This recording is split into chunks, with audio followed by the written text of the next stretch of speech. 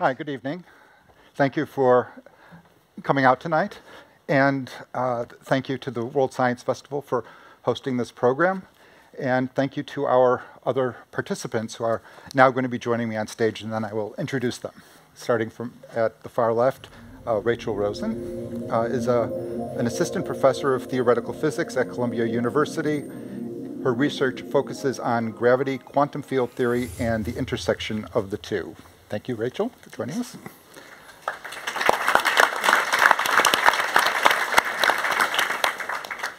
Szabolcs Marka is the leader of the Columbia Experimental Gravity Group in LIGO and a professor of physics at Columbia University.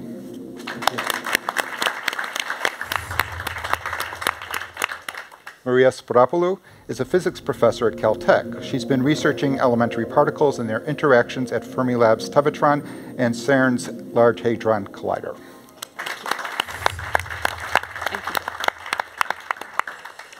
David Gross is the Chancellor's Chair Professor of Theoretical Physics at the University of California, Santa Barbara. He was awarded the 2004 Nobel Prize in Physics for his discovery of asymptotic freedom, which led to the formulation of quantum chromodynamics.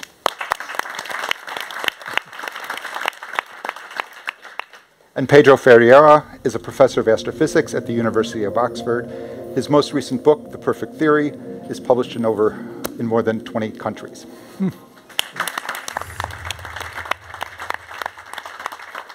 So I'd like to open tonight. What we're going to do, there's been a lot of talk about gravitational waves this week, and a lot of it has been technical, and there's going to be another talk after this in the Skirball Center. And a lot of it is technical and hard science, and I thought that maybe tonight here in this panel we could have a little looser interpretation, maybe more philosophical, metaphysical, maybe not strictly scientific, more speculative, perhaps. So I'm going to open up with a question that I actually asked Kip Thorne a few weeks ago on the phone.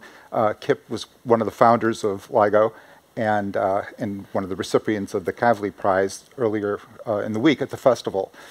So I'm going to ask this question to the panel, and they can answer it or not answer it in any way they prefer. And then after you're done, I'll tell you what Kip said.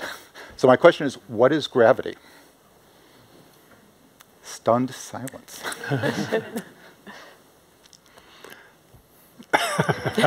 Any order? No, just jump in, please. I wish we really knew. So, I mean, we can certainly, it's easy enough to describe properties of gravity. It's easy enough to describe theories of gravity. We've had two marvelous theories. But what is, for somebody like me, raises the question marks and not the answers that we already know. So in a deep sense, we don't think we know the answer to that because of some of the things we'll be probably discussing later. But in a practical sense, if I want to send a rocket to the moon, we know precisely what is gravity. Or, by the way, if I want to calculate the ripples, the waves that might move the arms of LIGO by a fraction of the size of the proton, I can also calculate that. Right. So we have a pretty good practical understanding of gravity. But conceptually, I don't know. Right. That's one of the ideas I wanted to introduce to the audience, is that this thing that we take for granted, that we live with, that we don't even think about, except when it's in headlines, is something that we don't really know what it is. And Kip Thorne's answer was, it's a meaningless question. But probably the answer to you would get the same answer to that question like as David's answer if you ask, what is dark matter? Right. So we know the properties of dark matter, and it has to do with gravity, but we don't know what dark matter is. Yeah. And the other part of this discussion, it's even worse, actually, yes. Yeah. You ask, what is dark energy? And again, it has to do with gravity, but you can't say what it is. Right. So I don't think it's a meaningless question, but it's a question to which the answer we don't have today in a way that we have answers to the question, what is the Higgs boson, or what is the electroweak symmetry, or what is the standard model? We don't have the same kind of answer to what is gravity. Right. Yeah, right. And if you wish, from an experimental viewpoint, we have models and theories of gravity successively better and better, and they describe nature very well. Matter of fact, so well that we don't find a way out of it. Mm-hmm. We just know or suspect it must be wrong because it's not a quantum theory. Mm-hmm. So that's why Rachel is here. Okay, so let's begin with a historical perspective. I'll ask Pedro to begin the discussion. As everybody has said, we don't really know what gravity is, and for most of the history of civilization, gravity as a concept wasn't really thought of. It wasn't until Newton came along that people started to use the word gravitation and to think about, well, what is this thing and what are its properties? And then I'll ask Pedro to take us briefly from Newton and especially Einstein as the author of the book, The Perfect Theory, you dealt a lot with. Well, I can give you a whistle-stop tour through it, and I actually can relate it to something that David said. He said two things. He said we can send rockets to the moon and we can calculate ripples in space-time. We can send rockets to the moon basically because 300 years ago, a guy called Newton figured out that he could explain why apples fall to the surface of the Earth or why planets go around the sun in terms of a very simple equation, a very simple law. And it's this law of universal attraction, which is proportional to the mass of objects and inversely proportional to the square of the distance. In other words, the further away things are, the weaker the force is. And it works beautifully. And it's fantastic. You can calculate how you send rockets to the moon very well. The interesting thing about this is it has a bizarre property in that it has an action at a distance. In other words, it happens instantaneously. There's no speed in this. There's no information. There's no information of how fast this force propagates between objects. And by the beginning of the 20th century, this was a problem because Einstein had figured out how to marry the laws of mechanics, the laws of how things move, with the laws of light. And I'm not going to go into this, but one of the things that came out of this is that there was a cosmic speed limit. Things couldn't propagate faster than a certain speed. So there was this inconsistency between this law of gravity that works remarkably well and understanding of physics at the beginning of the 20th century. Over 7 years, he tried to figure out how to bring things together, and he came up with his theory of gravity. At some point, he was completely stuck. He didn't know how to do it. He went to his friend and said, "This is driving me nuts. I just don't know how to do it." His friend gave him a paper and a textbook on Riemannian geometry. And Einstein had to learn this stuff, and he figured out that his theory, the way to couch his theory, the way to explain his theory, and so an answer to what is gravity is the following. If you put stuff in space-time, it'll deform space-time. If you now throw stuff through space-time, the stuff that you throw through space-time will feel the deformations of space-time and will curve and bend as if it was feeling a force coming from the thing that you put in there initially. So that's a kind of a simple summary of Einstein's theory of gravity, of general relativity. So that was, that's a 3-minute summary of the history of general relativity and gravity. But within 10 years after Einstein's creation of general relativity, it ran into a problem with quantum mechanics. And I was going to ask David to address that. Before I do, let me say another point about gravity, which is, so, I often give talks about the big questions in physics and what we understand about the fundamental laws of nature. And I explain to people like you that gravity is central because, in a sense, most of the time, it's the only force any of you ever feel.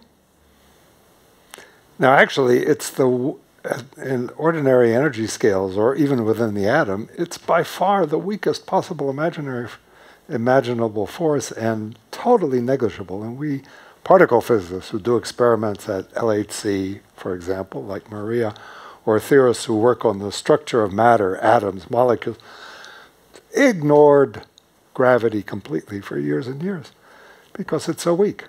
40 orders of magnitude. That's a million. That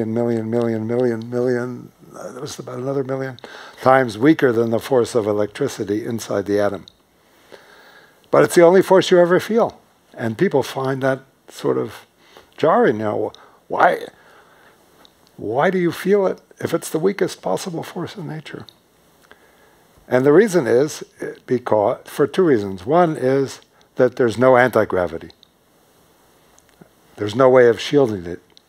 Two is it's universal. Newton called his theory the universal theory of gravity because it acts on everything that possesses mass or energy. And so everything feels it. And the reason you feel gravity is that when you get up in the morning, the whole Earth is pulling you down. Every atom on the Earth is acting on you. Mm-hmm. And there's nothing stopping it. There's no anti-gravity. That's not true of all the other forces.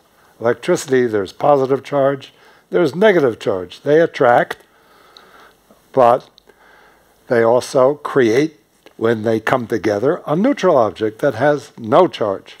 Atoms, unless you ionize them, are neutral.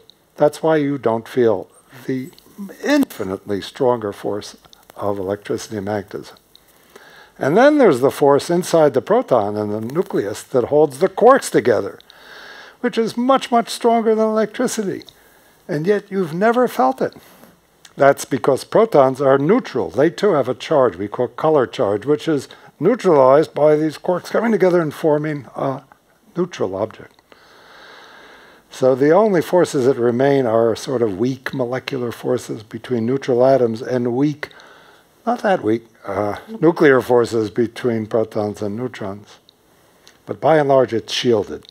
Gravity is universal.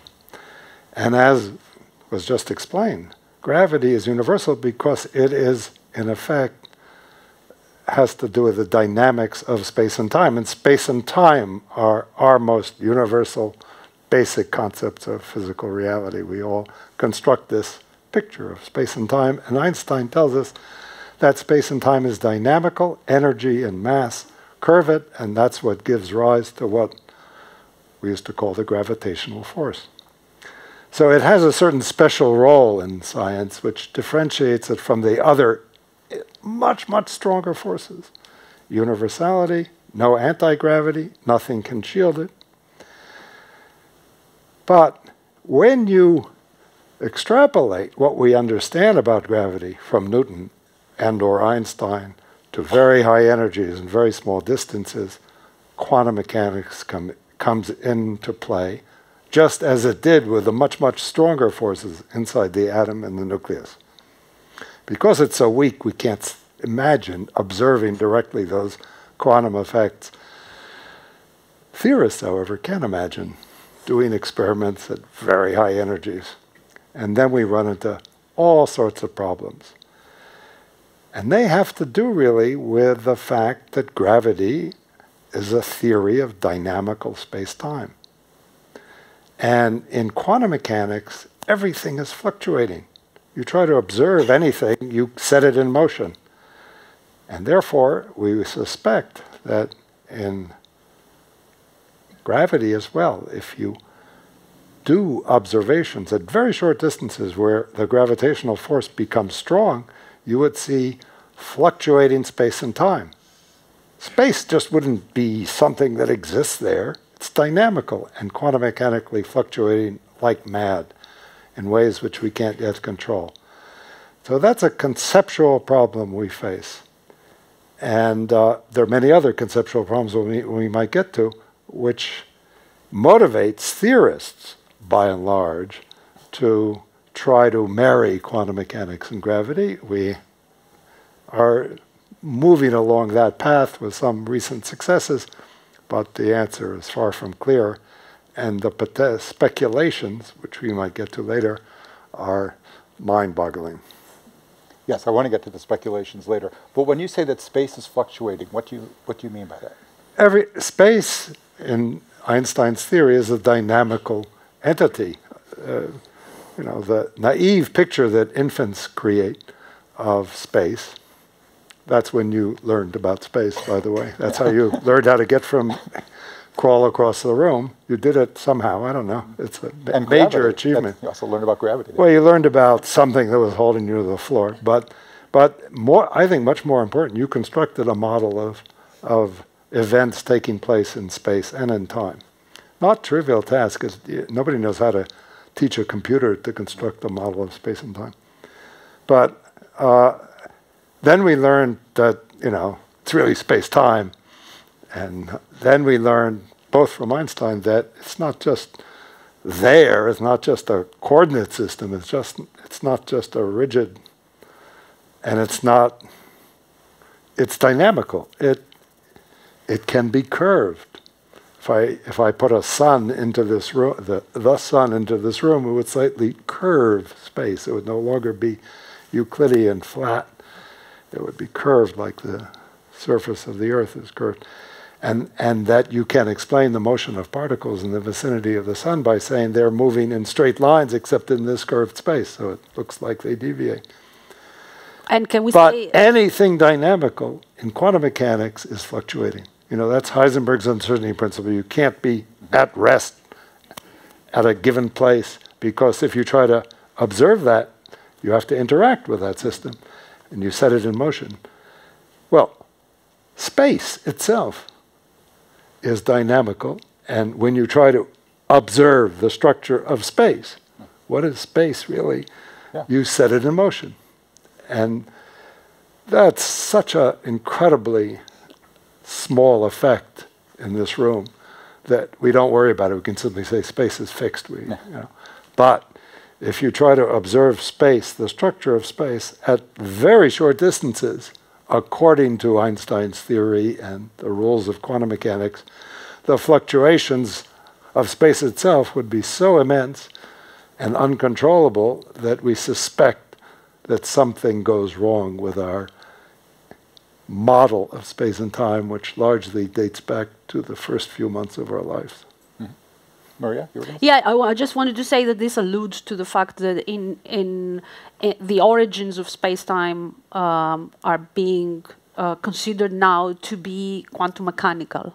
So quantum mechanics is the place where space-time emerges. It's not just classical. Einstein's theory of relativity is a classical theory, but the underpinning of space-time as a dynamical system, which is not just a stage where we move on a stage, but it actually emerges is quantum mechanical, and that's where the fluctuation then is, tiny fluctuations can be thought of. Yeah. So it's like the fluctuations were at the beginning and then they smoothed out, from our perspective. They look smooth because you observe them at large scales. Yeah. Just like, you look smooth, but I know you're mostly vacuum. Yeah. So says my wife. No. So, but also we can say one thing that kind of a question that emerges from this is that if you are considering the mass in general theory of relativity as the source of the curvature of space-time, and therefore gravity exists, and then we learn that elementary particles get their mass through a quantum theory, quantum field theory phenomenon, the phenomenon of the Higgs mechanism. So the question that people ask a lot of times is, how does the Higgs, who endows mass to the particles, connect it to gravity? And these are questions that we don't have answers to. But obviously we start seeing that somehow all of this is connected, and the conundrum of gravity has to come to some sort of an understanding, I think, sooner than later. Yeah. Probably sooner. Now, for all that we're talking about general relativity, and we're all treating it in this kind of common way, there was a period, which I'll ask Pedro to expand on a little bit, when general relativity fell into, I don't know if it was disfavor or just invisibility, or how you would want to characterize it. Well, so Einstein comes up with this theory, and for the next 15 years, it's a lot of people are doing calculations and coming up with wonderful things. They solve for what happens if you put an object in space-time. They figure out what happens to the whole universe. It's what a graduate student of mine said. They were picking the low-hanging fruit. When you come up with a theory in the initial few years, there's all this beautiful stuff you can calculate quite easily. And then its younger sister, quantum mechanics, came on the scene and stole the thunder. Quantum mechanics is great because with general relativity it applies to the very large, quantum mechanics applies to the very small, it applies to stuff you can do in the lab, it's practical, people can do calculations, people can go and do measurements. It's so much more interesting for physicists. And not only that, it's useful, People built the atom bomb.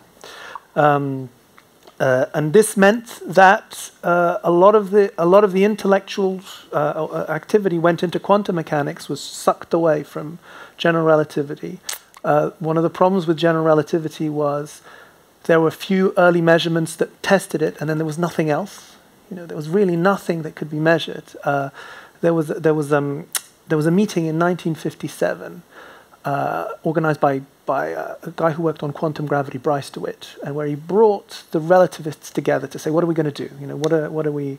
What's the future of general relativity? And Feynman went to this meeting, and I've got a quote. He went to this meeting, and he was very interested. He'd done quantum electrodynamics. He was looking for one of the next things to do. And he summarized, and he said, there exists one serious difficulty, and that is the lack of experiments. Furthermore, we're not going to get any experiments, so we have to take the viewpoint of how to deal with the problems when no experiments are available. He said, well, the best viewpoint is to pretend that there are experiments and calculate. In this field, we are not pushed by experiments, but pulled by imagination. And this really characterized general relativity for 30 years, until the early 1960s. It still does. I mean, it hasn't changed. LIGO. LIGO uses general relativity, uses gravitational waves, will use gravitational waves to learn about to learn about compact objects in the universe and even black holes. But the kinds of things that Bryce DeWitt was talking about was trying to understand quantum gravity. And we're in the same situation. And it's because, as I said, gravity is such a weak force. Its effects so the highest energy microscope we have that probes short distances is the one that Maria works at the LHC. And it can probe down to nanometers, a billionth of a meter, or even farther by now, and 100 times farther. And they, at the LHC, never talk about gravity. There's some wild speculations that they might see extra dimensions and maybe gravity effects, but those are pretty wild. They don't have to worry about it. Or the other way around, they're not lucky enough to be able to explore it. It's still, experimentally, the problems that DeWitt was talking about, how to formulate a consistent quantum mechanical theory of gravity, are unimaginably beyond experimental direct study. Still, and it's still the case that the biggest advances we make in the field of trying to understand how to reconcile quantum mechanics and general relativity are done by performing thought experiments, much as Einstein did in formulating the theory, Gedanken experiments. Szabolcs, you were going to say something? Yes, so in my view, it was quite natural that the observation lagged behind in GR, general relativity, because humanity was not ready. We were not ready technologically, and for even gravitational waves, we had to wait 100 years from the idea of gravitational wave until we could observe. It's not because we were stupid. We had to wait because we didn't have the right technology. We had to invent it. And 2016, when we were ready with the technology. I mean, it's not a new idea. In the 1950s, people already had an idea of, say, a laser interferometer. It was not called laser interferometer because laser was not invented yet, but they actually formulated the fact that you can use light to test gravitational waves. But, 1950s and 2016, it's a long time, yeah? Couple of lifespans. Because we didn't have the technology. And I think as an experimentalist, I have to express that there will be tests of general relativity, quantum gravity, but maybe we have to get ready. Maybe technology will not be ready in my lifetime. Maybe it will be the job of the young people sitting in this audience. Yeah. So I would like to encourage you to learn about gravity. So what changed in the 60s or after the 1958 meeting? What was it, just technology, or was it theory working with technology? That general this meeting in Chapel Hill, this famous meeting that Pedro was talking about, so what happened was there was a transfer of theoretical technology from quantum field theory, which had the first quantum electrodynamics, into this classical field. So from a field that was dominated by people following Einstein and doing classical calculations, you had people who knew about relativistic quantum field theory, which was a very difficult subject in its own, but enormously advanced in the end of the 20th century. That's the basis of our standard theory of particle physics. Even more, and this is really, I think, the crux of the matter, is that so, I was a particle theorist. I took a great course on general relativity from Steven Weinberg when I was a graduate student. That was wonderful. But that was just for cultural reasons. It had no influence on the work I was trying to do to understand the strong force.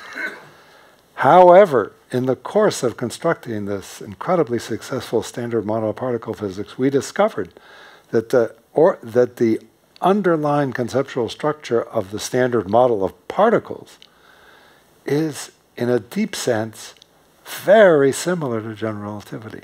There is a unity of nature that was discovered, and it didn't take long, therefore, for people doing particle physics, already in the middle 70s, to extrapolate their theories to the regime where gravity becomes equally important, and to discover that they all seem to merge at the same place. And furthermore, that new theories, like string theory, unified them. And to some extent, that effort to unify the other forces, together with gravity, does begin to resolve some of the paradoxes that we had. But so nature taught us something, coming from understanding electromagnetism and the nuclear forces, about gravity. And it suggests what has been for the last 30 years the most successful attempt to try to reconcile the two. But that is one strand of the development of general relativity. I mean, I think the thing that happened in the early 60s is there was this field that was created because of all these people who worked during the war on radar, which is radio astronomy. They brought these techniques, they looked up at the sky, and they discovered that the universe was teeming with these objects, which were very powerful radio sources. Incredibly powerful. And if you worked out how much energy they had, and early 60s people measured how far away they are, they realized that these objects were immense. And these objects, to understand these objects, you had to go back to general relativity. These were very massive objects where space-time would be very curved, and you had to go back to general relativity. So that was one of the things that kicked off. And so I think general relativity really came back. Kip Thorne has called it the golden age of general relativity because of what's been called relativistic astrophysics. Is this merger of astronomers and relativists in trying to understand these objects. Yeah, and the advent of black hole physics is the lab for the people who are studying. It's really remarkable. I mean, if you read the history, so black holes become a reality in the 1960s. Yet in the early 1970s, they're established. But if you would talk to astronomers, it was still, you were pushing it. Black holes weren't really that real. Nowadays, if you talk to my colleagues, I'm a theorist in an astrophysics department. You talk to them, there's no doubt that there are black holes. There are black holes everywhere. There is a black hole at the center of every galaxy. And it drives a lot of the big research programs in astrophysics. For example, in the next couple of years, a telescope called the Event Horizon Telescope is going to try and look at the black hole at the center of our galaxy. So I would say that it's true what David is saying about the evolution of quantum gravity, but the way that general relativity then contaminated astronomy is it's a huge... It's a separate thing. Yeah. Quantum effects are, again, totally negligible. Irrelevant, yeah. But there's one other thing you didn't stress, which was equally important in that whole era, starting with Einstein immediately, which was physical cosmology. Exactly. Right. Yeah. So in 1915, 100 years ago, when the theory was formed, people still thought, the Milky Way was the universe, and there weren't even other galaxies, and actually knew nothing about the universe except there were all these points of light up there. They didn't know about the composition of stars, what makes them shine, anything. And 100 years later, we have this unbelievable history of the universe in great detail. All of that, especially the large-scale cosmology part, required general relativity, which Einstein was the first to construct a model of. Right. And he only did so initially, you know.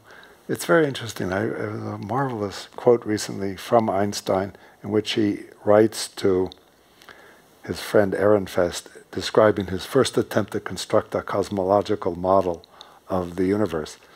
And that was, and I understood finally what was motivating him. He wrote down these equations, describes gravity, he calculated the perihelion of Mercury, he predicted the deflection of light, and then he said, okay, I have these equations, they describe the dynamics of space and time.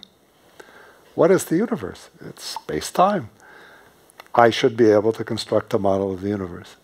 But he clearly was scared that it wouldn't work, because what an extrapolation. It's even bigger than Newton to go from describing gravity, motion of planets, to having a theory of the universe. So he constructed a pretty silly model, which was unstable and introduced the cosmological constant and so on. And he wrote there and said, well, I feel so relieved. And I understand why he felt relieved, I think, because he was worried that if he took this theory, constructed to explain the motion of planets and so on, consistent with the relativity principle, and then applied it to the universe, it would be totally inconsistent. You take a theory, you construct for a limited set of phenomena, then you extrapolate it, because you must extrapolate, and it fails. But it didn't totally fail, for at least a few months. I mean, it was sensible. And he felt so relieved that his equations were logically consistent when extrapolated to the ultimate domain. Well, partly what defeated him, I guess, in terms of predicting the expansion of the universe, is that that his universe was one galaxy big, and that galaxy is not. It was also, you know, Einstein was a genius, but he, like all of us, suffer from prejudices or hidden assumptions. And if you go out at night and look at the sky, it's beautiful. You go out the next night, hasn't changed. So obviously you assume that it never changes. Mm-hmm. It's eternal. Well, there's motion because we're going around the sun and so on. But it's static. So his goal was to construct a universe that never changed. Mm-hmm. A static universe with no beginning, no end, just permanent. And boy, that was a big mistake, because he otherwise could have predicted the Hubble expansion of the universe, which would have, in my mind, have been the greatest prediction ever made, but he didn't make it.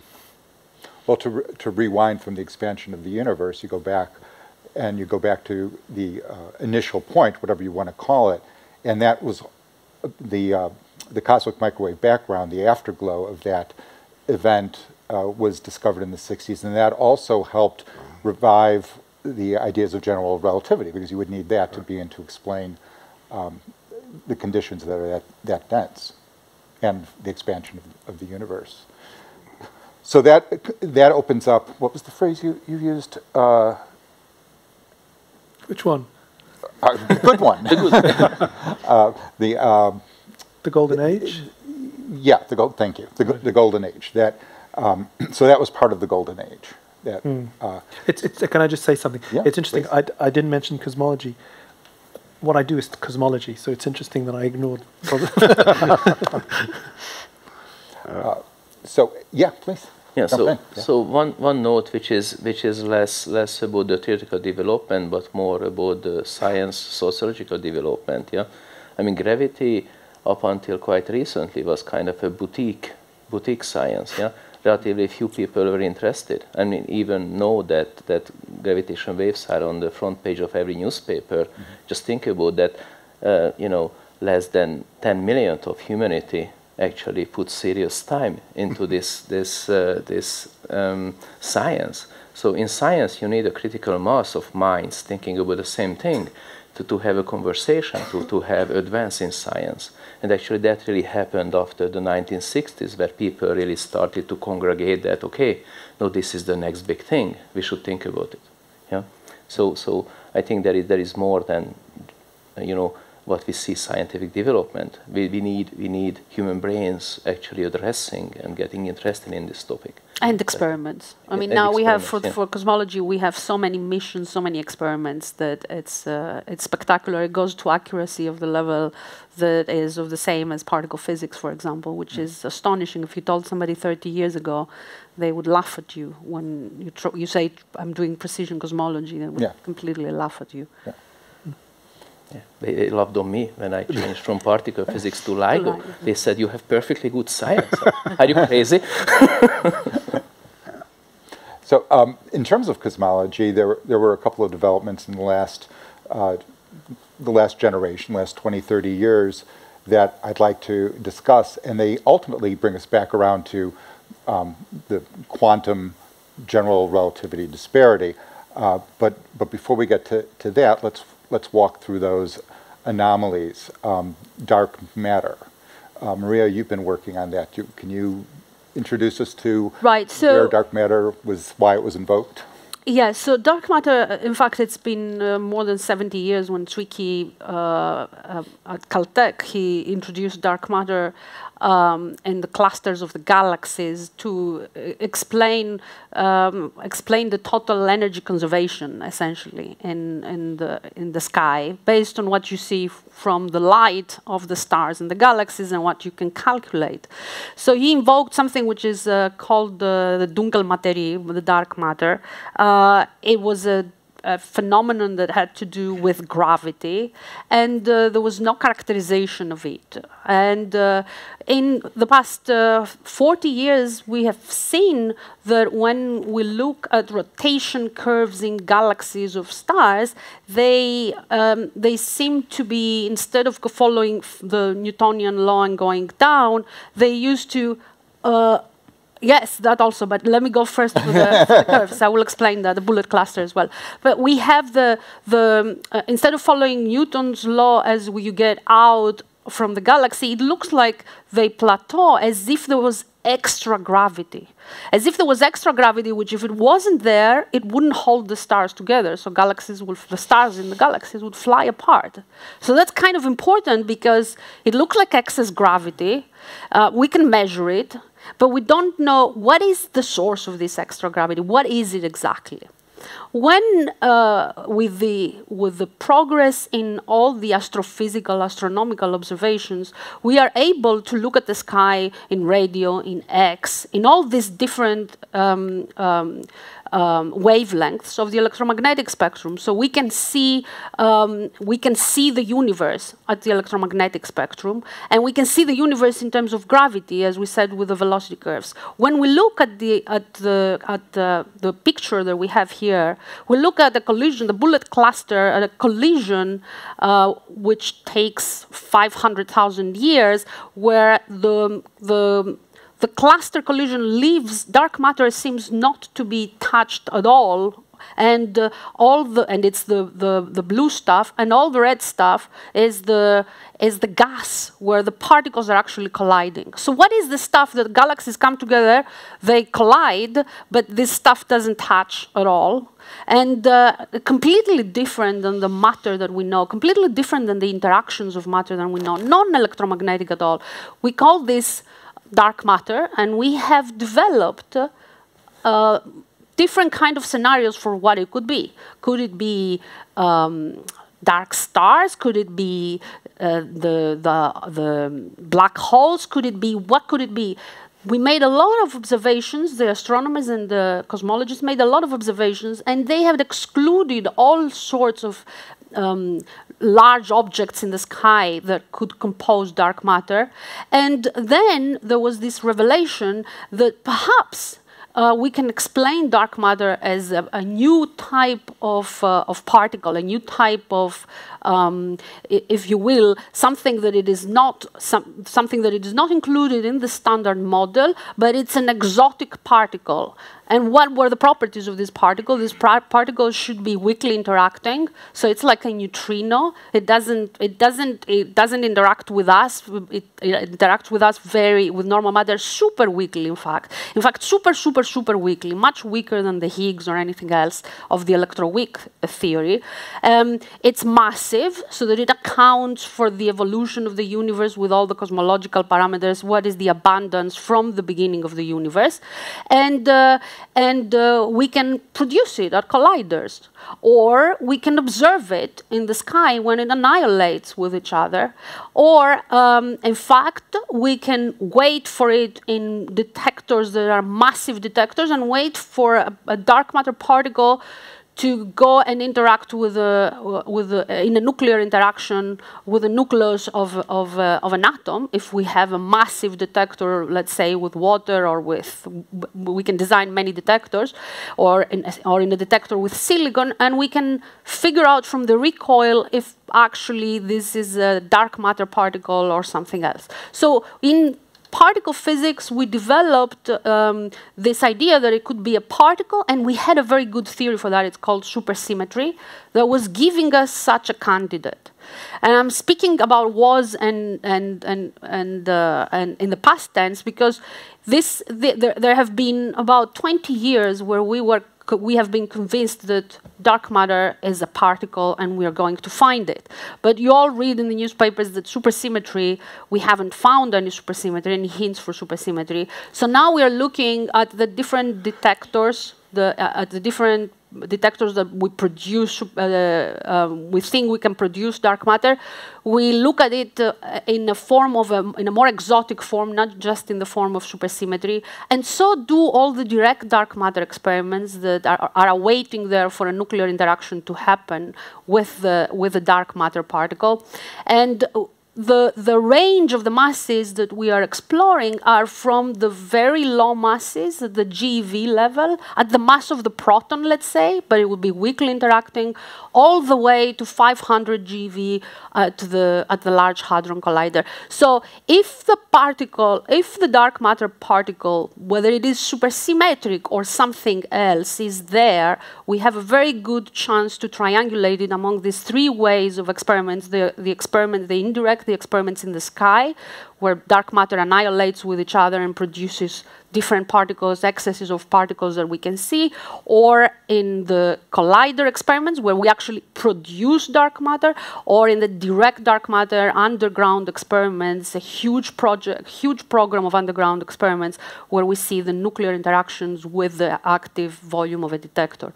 So there is a proliferation of dark matter experiments, and we have been saying in the past 10 years, we have been saying that we are right around the corner to discover dark matter, and I think we are. If dark matter is a particle, we really are right around the corner, because we have cornered it from so many experimental sources that it has got to be reachable in the very close foreseeable future with all the experimental program that we have set it about.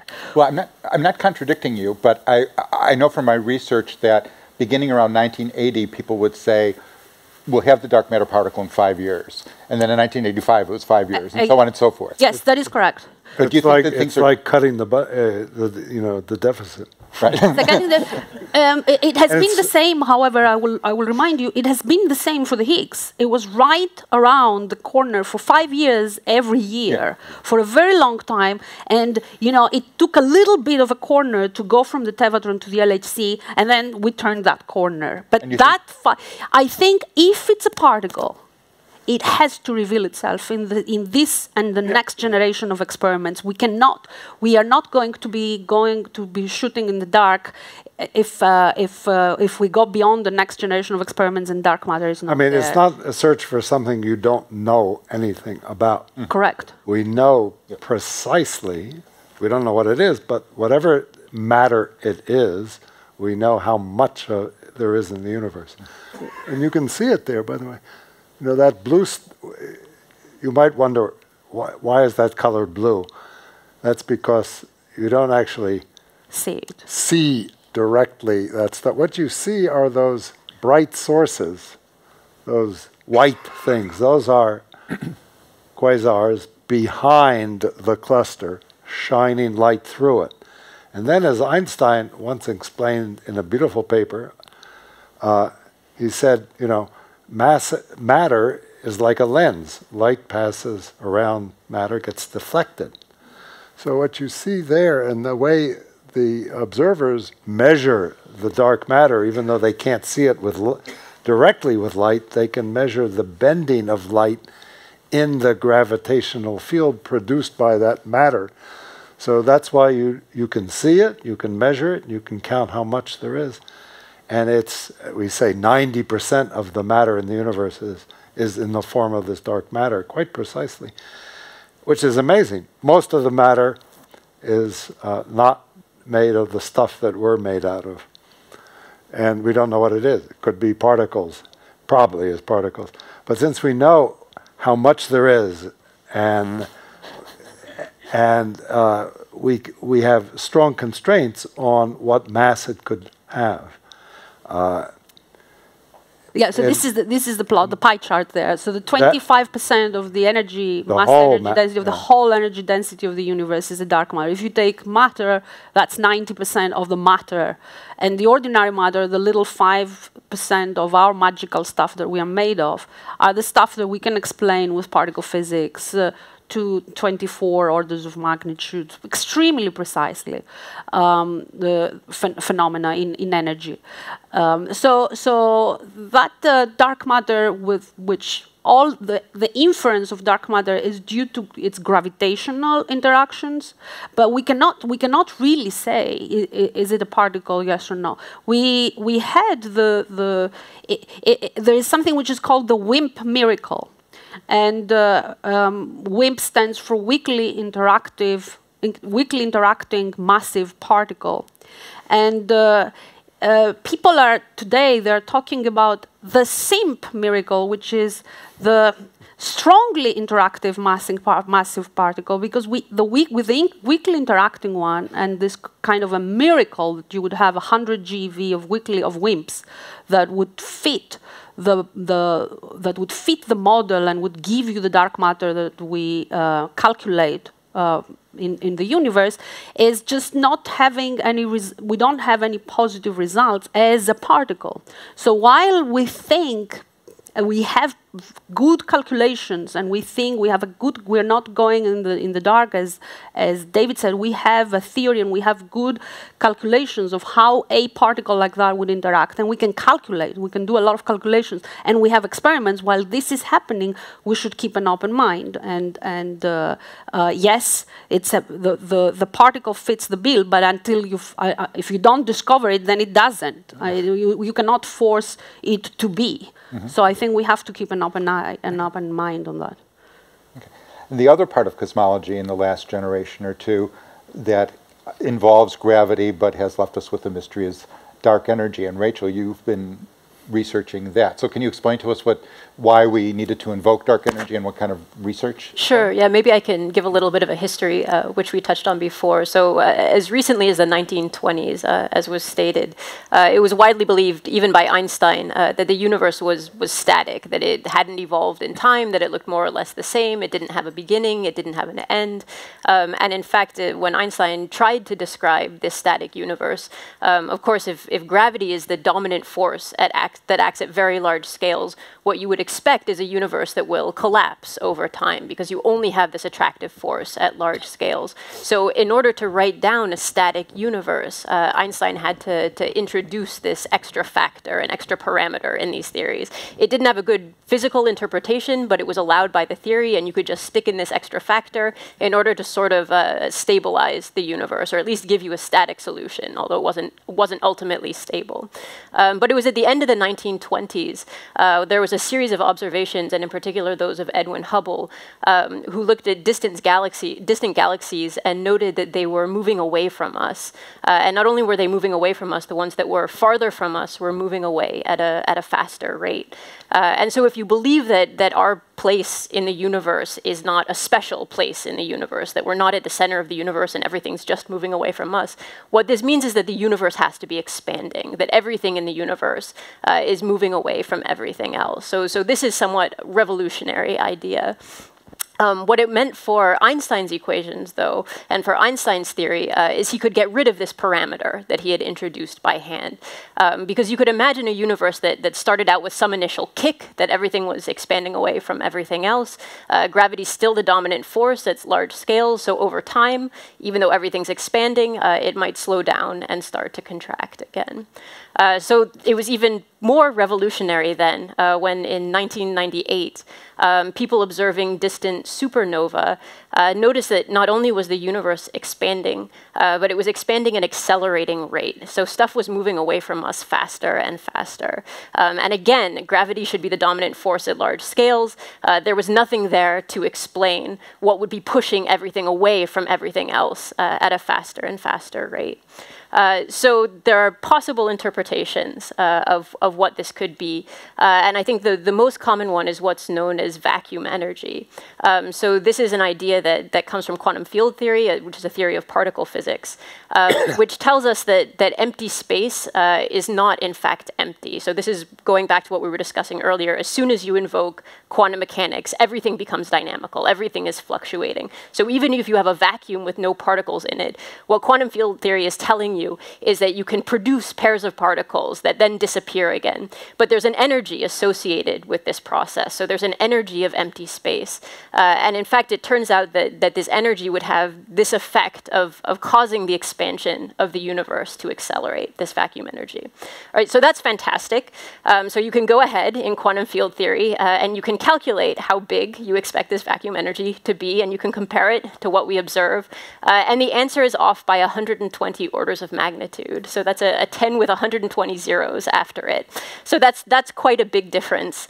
So that is the mystery of dark energy. So what dark energy is sort of an umbrella term for whatever this thing is that's causing the universe to expand at an accelerating rate. It could be this vacuum energy. It could be a new force. It could be a new type of matter in the universe. We don't know what it is, but we call it dark energy, and it makes up 70% roughly of the energy budget of the known universe. Could I give a slightly different slant on this? Please. So where Einstein formulated a principle of symmetry, all observers are equivalent, including accelerated observers. That's the basis of the general theory of relativity. And if you read his paper, he goes through, not the one he wrote in 1915, the one he wrote in 1916, he goes through with that symmetry argument and says, these are the only equations I can write down. Now, I have no doubt he knew that he was lying because there is so the equation, you know, a lot of the principles of physics are you take some quantity and the equations arise from demanding that this quantity be extremal, be minimal, or maximal, be extremal. In other words, small variations don't change it. So just about all the laws of physics can be formulated that way, as he did, and the term he extremized was the curvature of space-time. But there's another term, which he definitely knew about, called the volume. Space, you know, has a curvature, a mean curvature, average curvature, and a total volume. And I have no doubt that he knew he could add such a term. Why didn't he include that? That's called the cosmological constant term.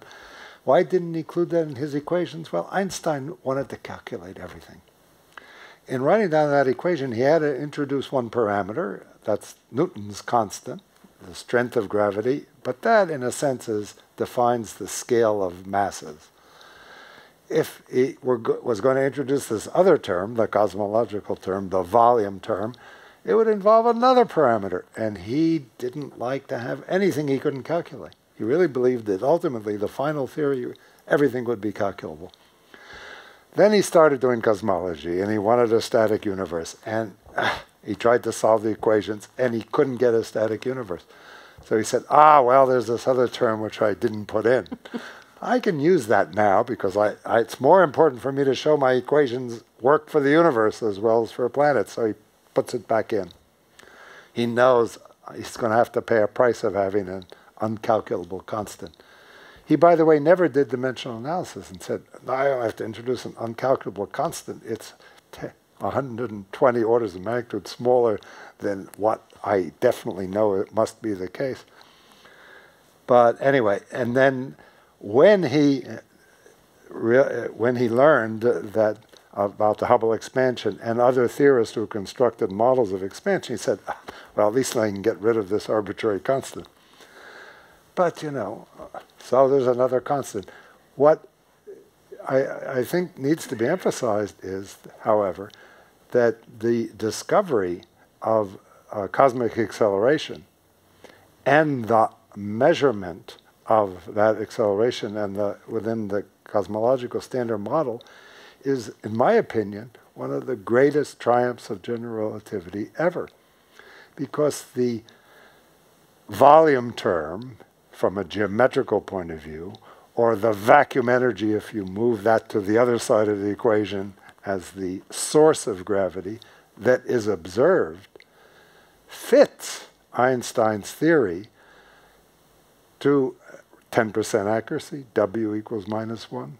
That's a fundamental prediction of general relativity. The biggest success, in my opinion, lesson we learned from those supernova measurements of the expansion of the universe is that once again general relativity works. And if you interpret this term, you can either interpret it as the dynamics of the volume of the universe, or a source that produces that dynamics, the dark energy, vacuum energy. Any source consistent with general relativity will give this particular form of stuff that sources this part of gravity. But the stuff is weird. The stuff has energy and positive energy. That's always important, to have positive energy. You get into trouble if you have negative energy. But it has negative pressure. So, you know, an ordinary gas pushes out, although you try to put it in gas in a balloon, it pushes out. This stuff pulls in. It's like it had negative energy, but it doesn't. It has positive energy, but negative pressure. And it's that negative pressure that causes the expansion, the anti-gravity aspects. But it has exactly, within 10%, the same negative pressure as positive energy. And that means that it looks the same to all observers. There's only one form of stuff with energy and pressure that looks the same to all observers. And that's this kind of stuff. So the fact that that expansion is of the particular form that's allowed by general relativity that Einstein introduced for the wrong reasons and then was glad to get rid of, is, I think, a fantastic success of general relativity. Qualitatively. Qualitatively. It's not No, it's the value that we have an issue with. The value, you know, the value is a problem for theorists. We've got a lot of numbers we can't calculate yet. We have a lot of numbers, very small numbers that we have calculated already. But it's not an observation. You know, experimenters, I don't care, they measure it. Right, we need to explain it, and it's a bit hard to explain such a small number, but we've done so before in other cases by similar orders of magnitude. Right, so 10 to the 120? Yeah, I mean, so the way I give the story usually is QCD, a theory I'm very fond of, a theory of the nuclear force, explains qualitatively, you know, in astrophysical terms, within a factor of 2 to 10, the ratio of the mass of the proton to the Planck mass, the scale where gravity, you know, mass big enough so that gravity becomes strong. That's 10 to the 19, a ratio of 2 scales of mass. If you convert the cosmological constant into a scale of masses, and furthermore invoke broken supersymmetry, which helps a lot, you get reduce 60 orders of magnitude. Yeah, you get. No, you get, but you have to take the square root because you're comparing mass squared. You know, cosmological constant doesn't have dimension of mass. Yeah. So if I could say the QCD explains the mass squared of the proton over the Planck mass squared, which is 40 orders of magnitude. So we've done it before. We have tricks to do it. The best trick is you take a large number, you take its logarithm, and that logarithm is a reasonable number you can imagine calculating. But whether you measure things with, whether you measure ratios, dimensionless numbers, or their logarithm, depends on the physics. It's a question of how does physics vary. We've learned from the standard model that physics varies logarithmically. That's our problem, because it varies so slowly. That in other words, it's a big problem, but we will solve it.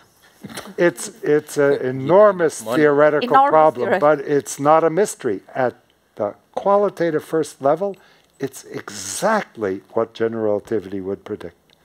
If you had to predict another term, not like the kind you're playing with, that's consistent with the principles of general relativity in addition to the curvature, obviously one's allowed. In fact, the standard philosophy in physics nowadays, and even Einstein knew that, is that if something is allowed by your general principles, it's there. You can't. Anything that's allowed is mandatory, and it has some value. And now the question is, why is it so small in some units? You can turn around and say, why is Newton's constant so small? Well, but the issue is how it receives quantum corrections, no? I mean, but that's the issue of gravity generally. That's right, but that's why this is such a mystery, whereas, say, the electron mass is not. No. It's the cosmological constant in terms of the Planck mass, which is Newton's constant. That's right. So the number you're constructing is Gn lambda, right? That is a small number. Whether I attribute it to G or lambda or whatever, that's the dimensionless constant. And as I said, it clearly is a challenge for theorists. But unless it is not just the cosmological constant, which is predicted by the general principle of relativity and normal physics, and worked off the bat to 10%, maybe better now, 3% or so. I regard that as a challenge for theorists, but not a mystery. The fine structure constant. The mystery. The value is the mystery. So is the fine structure constant. Well, but that isn't sensitive to UV corrections in the same way that the cosmological constant is. I mean, I know that if I introduce high energy physics, it's going to have a huge change on what the CC is going to be. It's sensitive. So everything in physics is sensitive to what happens at the Planck scale. But alpha is logarithmically sensitive, where the CC is not. Right, gravity. Okay, guys. This is what's happening when you've got theorists arguing all the time. In my opinion, as an experimentalist, they're both correct. But I want to say that the challenge here is actually going back to gravity, is actually to your initial question. What is gravity? We said, what is dark matter? What is dark energy? What is black holes? And to all these questions, we pause. That's a big conundrum. We probably are on the right track. We're not like completely lost in the sky, but it's going to take a lot of work and thinking before we actually say, and now we've got it. And by the way, it's not so big. Yes, it is very big, and we're going to have to figure that out. Yeah, I think when, from a layman's point of view, I think that one of the exciting things about science, there's a common perception that it's about coming up with answers, and it is, but it's also about coming up with great questions, and that's what's happened here with dark matter and dark energy. Javi, I was wondering if you could take us through some of the experimental side of gravity coming up. Now, you've worked on LIGO, and you still are working on LIGO, and what that was initially the detection of the gravitational waves from colliding black holes, but there are other phenomena that could produce gravitational waves that at such a scale that we can measure. Yes, so it is very important to approach, I think, gravity from the experimental viewpoint, because whenever theory have questions, maybe experiments can even pose more questions or answer some of them, or uncover information what we were not aware. So in LIGO, we had to put on a plethora of sources. Yeah, anything which does boom or does this will generate gravitational waves. I just generated some gravitational wave for you. Yeah, very small. You can't see it, but it deformed you, I assure you. Very little. And the shape of the room. Yes, everything. Yeah. So we need very large masses, yeah, and it was kind of a surprise that first we had seen fairly big black holes merging. But that was very interesting because it was not just the discovery of a black hole binary, but it was also a chance to test Einstein's gravity in a really strong field regime. Yeah, I mean around these black holes, gravity is fairly violent. Yeah, so when they merged, there are kind of three phases. Yeah, one is they go around each other. Yeah, they get closer and closer to each other, and then they kind of merge, and then the final individual black hole, which was just born, quiets down, rings down, and then there will be one black hole. And this means there are three signals, yeah? Three signals carrying information about the same phenomenon. And comparing those three signals, you can actually derive a lot of information about Einstein's gravity. We were hoping to find something. We always want to find Einstein wrong, and the result is we always find him right. Yeah, what a tragedy. Yeah, so we did this study, and actually it was consistent with Einstein's theory. But looking at more black holes, maybe we will find a deviation. Maybe we'll find effects we didn't count on. Yeah, and there are other sources like a black hole which was born is roughly as big as Long Island. Yeah, it's a fairly big one. Yeah.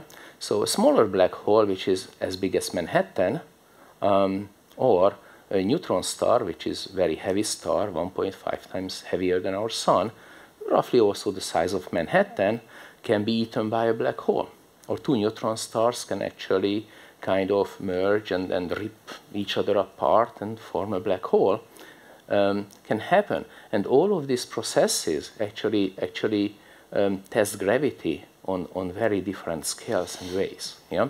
So in a sense, the beauty in gravitational wave observation is that we just converted black holes from some mysterious, beautiful object on the sky, our pacified laboratory. Yeah? From now on, black holes and neutron stars can be considered as our backyard laboratories when we can study the properties of gravity in a way we can never study it before. Yeah? So the discovery was, yes, a discovery. We were so happy to have it. Yeah, I worked like more than 16 years on this. I really wanted to discover something. Why did I leave if I don't discover something? But we really kind of opened up new ways for everybody. Theorists, other experimentalists, there are people who are actually considering what happens when black holes eat dark matter, kind of putting black holes and dark matter together. Maybe, yeah. So there are actually new ways to have experiment evidence on regimes of gravity which was not observed before, and hopefully they will give us a clue on GR or the flaws of GR. Of course, quantum gravity experts will tell us, yeah, gravitational waves need big masses and will be very hard to observe, but not always. And we can say one thing about this experiment, which I think astonished me over the course of the years that I was following LIGO, that in order to get the effects of the collision of these massive objects 1.5 billion years ago to the lab invoked quantum engineering type of instrumentation.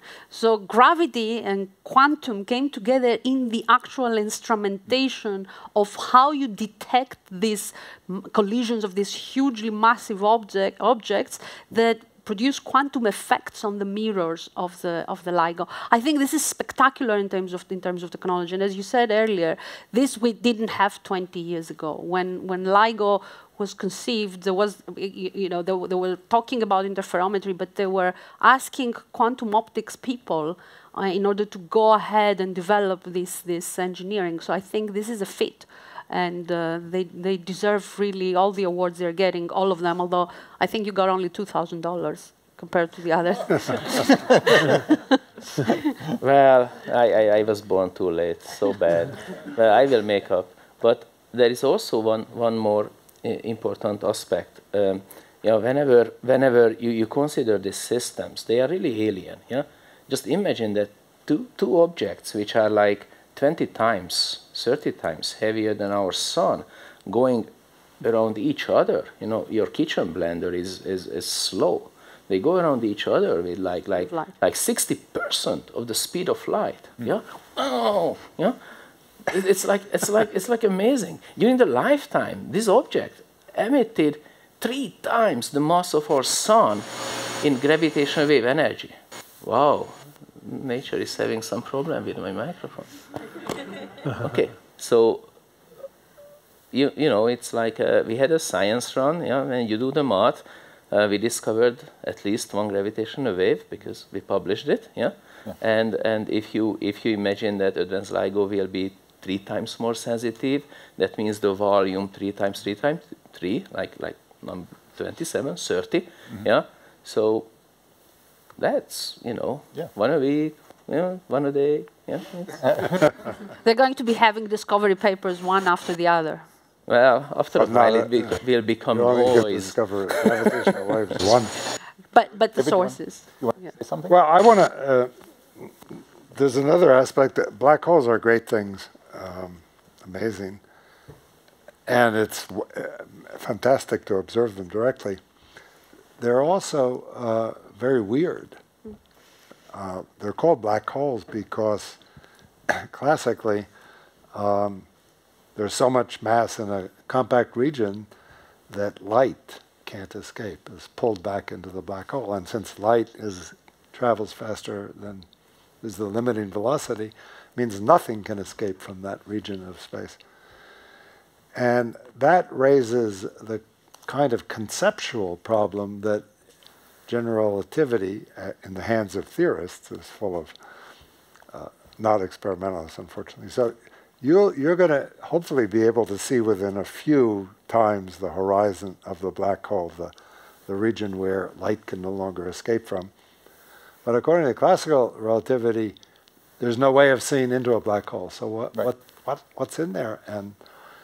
And this has been an outstanding problem from the moment that people accepted that black holes actually probably exist, because it raises very deep conceptual issues, such as the conservation of information.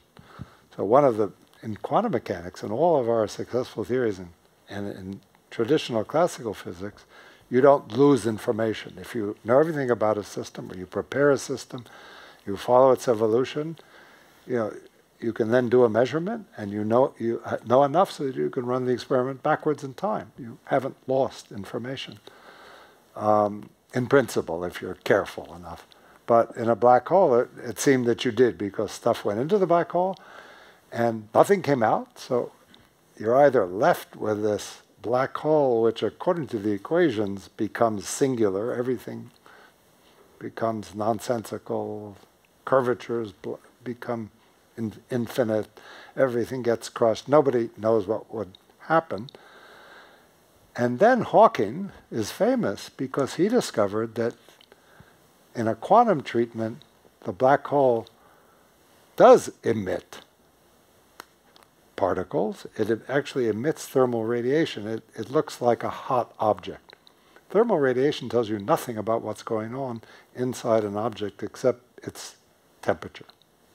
Otherwise, it looks the same. So no matter what you put into the black hole, what comes out will look the same. Eventually, the black hole will evaporate. Nothing will be left. You've lost information. Violates principles of quantum mechanics.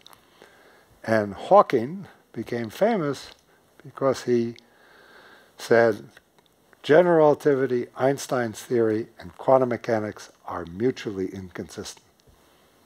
And it's interesting, the history of that, which happened also not in the 60s, in the 70s, 80s, the relativists, who were the general relativists, said, okay, we'll give up quantum mechanics. People like me, the particle physicists, said, no, we'll change general relativity. And that quarrel and study has been going on for the last 40 years. By and large, we won.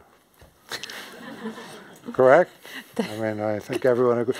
In the sense that even, well, because we now know enough, understand enough, we think about that. Even Hawking admitted that black holes do not violate quantum mechanics. Information is not lost in formation of a black hole from which classically nothing can escape thermal radiation. Eventually, black hole disappears. Information is preserved. We have models of black holes which we can understand by ordinary quantum mechanical means.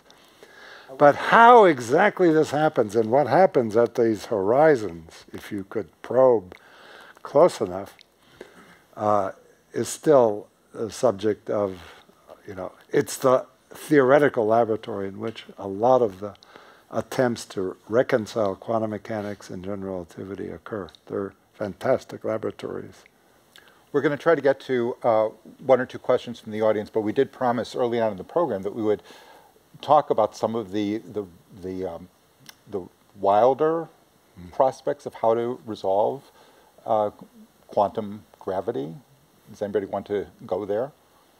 Well, I just want to say, so I think it's a little bit of an overstatement to say that quantum mechanics is incompatible with general relativity. So I would say that so we talked earlier about how we can describe general relativity as curvature of space-time, and this was the original way that Einstein conceived it.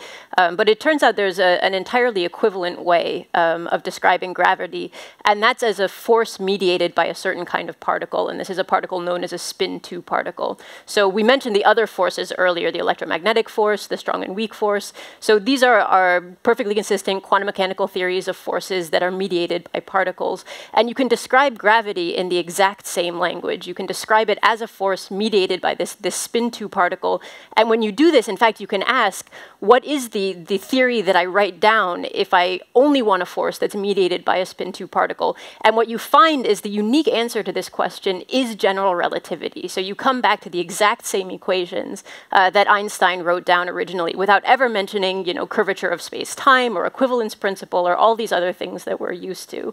And so there is a perfectly valid theory at large distances or low energies of gravity as a particle, as a force mediated by this particle that's known as the graviton. And I would say that this is a perfectly healthy quantum mechanical theory. We just don't know what it continues to look like at the very, very short scales. But I do think it's unfair to say that gravity is fundamentally inconsistent with quantum mechanics. No, I didn't say it. Hawking said it. I never believed it. No, he said it for a different reason. Absolutely. It is I think it's perfectly correct consistent. But from the point of view of a low energy theory, there's never been a problem. The problem is with horizons, but in fact, I don't think there are many people nowadays who think there's any incompatibility of general relativity and quantum mechanics. Yep. The final story hasn't yet been given. I think we have to keep saying this. Because the usual thing is that, general relativity and quantum mechanics, no. But it's not like that. That's right, yeah. Great. That's important. So should we take some questions? Waiting for the lights to go up so we can see. Yes, sir. Well, could you wait for the microphone? It's coming over. Thanks. Do all quantum mechanical processes take place in space-time? That's our model. When you walk, you have a model that allows you to walk, which is space-time. By the way, that model that infants construct of space-time has been modified by special relativity and general relativity substantially. But it's still only a model. You don't directly perceive space and time. You perceive events which we model as occurring in a four-dimensional dynamical manifold called space-time. Some of us now believe strongly, and this is just a guide, a clue that it's probably in certain regimes, when extrapolated to very short distances, or to very strong fields, or very high energy collisions, where quantum gravity effects become important, that's a poor model. It's only an approximation to a better model of physical reality. It's in that sense that many people working in the doing these speculations, trying to understand properties of black holes or other quantum gravity phenomena, say that perhaps we should regard space-time as emergent phenomena, as not being the ultimate way we describe physical reality, but just a sort of coarse-grained or a model of reality that's good for the kind of physics that the scales where it doesn't break down. There are strong indications of that from many sources of our current speculation, and there are even more and more precisely defined toy examples of how you can regard space-time, space especially, as an emergent phenomena, as an emergent object. Gravity is an emergent object from other ways of looking at the same phenomena, which don't have in their very formulation either space or gravity. So not only the quantum mechanical phenomena are happening in the x and t space-time, but when we draw diagrams and we do calculations, we have x for x, y, z, and we have t, and we calculate.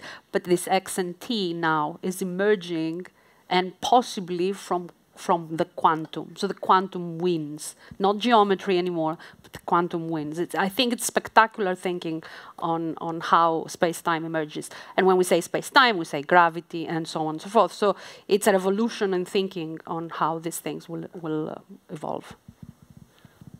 Any other questions? Yes.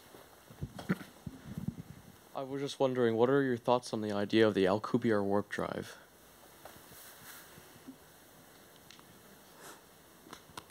Say what's that? This is the Star Trek thing. This is the It's the idea like that. There's through the Casimir effect, people are able to produce this negative or exotic matter, which acts opposite of regular matter, which instead of pushing like down in space-time, is pushing like on two-dimensional view of space-time. Instead of pushing down, it pushes up. So like you could use a spacecraft to anti-gravity. Yeah, I heard about this, and somebody told me recently that NASA is pursuing some experiments on that. I don't know much about this. I mean, so I can't speak to that.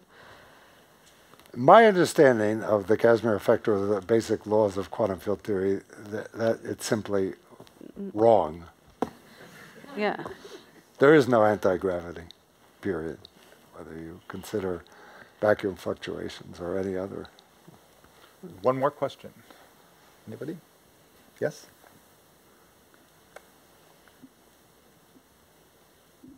This one's for Rachel. You did such a fabulous job of explaining dark energy. Does it relate in any way to dark matter, or is it just that you don't know what either of them are? Yeah, I think the correct answer is we still don't know what either of them are. So we gave them both the name dark. There are theories that try and relate the two of them, but I think that the current and most popular opinion is that dark matter is probably some particle and dark energy is probably just vacuum energy, and that the two things aren't necessarily related to each other. But how beautiful it would be if all the dark and the black things that relate to gravity can come of like sort of be explained in a way that is together. Yeah.